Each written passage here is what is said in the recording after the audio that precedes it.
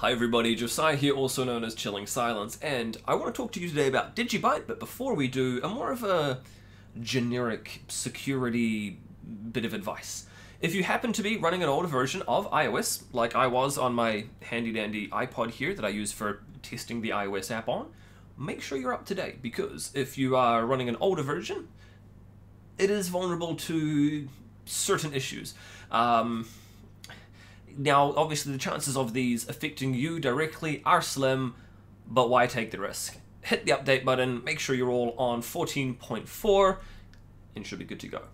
Now, thank you to Yoshi as well for the heads up there. He is one of the lead developers, or I suppose the lead developer behind the iOS app. He's the one who's implemented Digi Assets into the DigiByte app as well. Give him a follow on Twitter if you are not already. It's at Yoshi Jaeger there, and I'll include that down below. Speaking of giving someone a follow, I would recommend that you give Barry a follow because he's the gentleman behind the RandomX and ProgPow implementation for us. He's also been working on bringing DigiByte from Bitcoin Core 0.17 to 0.21, so a couple of years worth of upgrades there, which is really fantastic to see.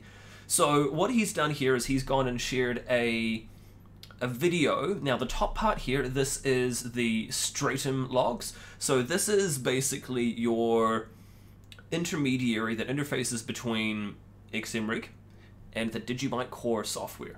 Now, the reason that he's showing that is to show it basically confirming all of the hashes and things as well, looking over the work, checking it, and you can see down the bottom here, this is XMRig on his actual computer there, sending all of the work back, basically, and the Stratum pool is responding to say it has been accepted.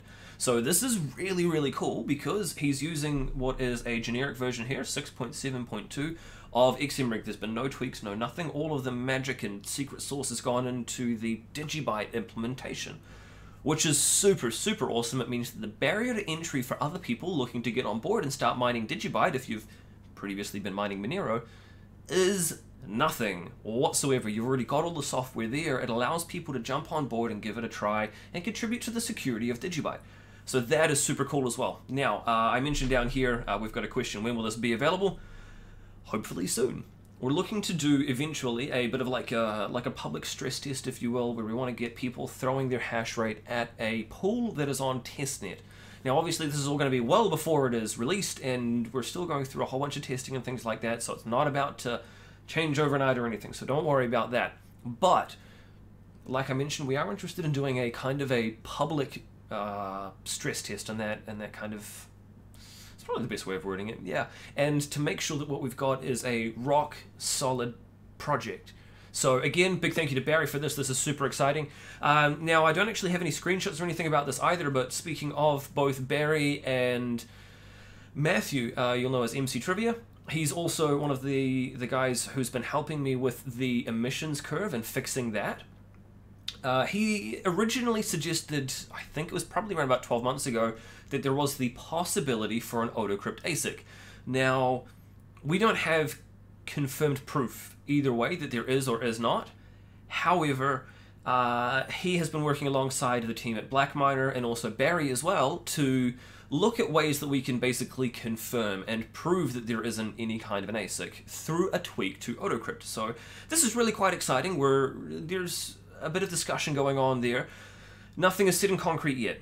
Now, what would happen is if we did tweak the algorithm ever so slightly, it would basically mean that if there is an ASIC, it would not work and it would cease to function on the Odocrypt algorithm. However, if there was not an ASIC and we made these tweaks and changes, then cool. That's not a problem at all for the FPGA miners, because that's the whole idea of an FPGA, is that you can reprogram it and adjust the algorithm as you need. Most FPGAs will swap back and forth between a bunch of different algorithms, similar to how a graphics card would.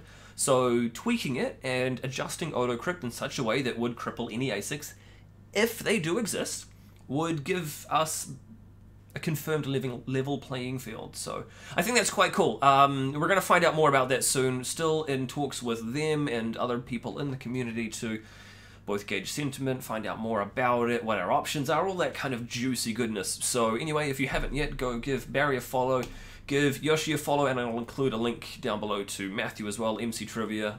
Give him a follow as well. That's going to be all from me for today. If you do have any questions, hit me up in the comment section below. You can reach me on Twitter. I'm at DigiByte_chilling. I'll talk to you in the next video. Might see you tomorrow. Cheers.